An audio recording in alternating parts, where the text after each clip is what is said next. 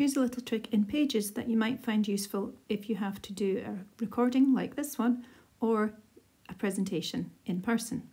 So open up the Pages app and type your text that you need to say, and then you simply go to the three dots in the circle at the top right, choose Presenter Mode, the one with the screen, and there you have your text. You can then go to the A symbol again in the top right, and we have options for different coloured backgrounds, different text sizes. You can go into font and other text options for like line spacing, for example.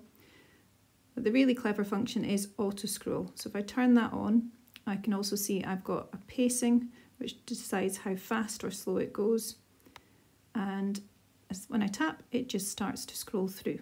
I can then read my text at a good pace for my recording or for my intended audience. Tap and press done to go back to our original document.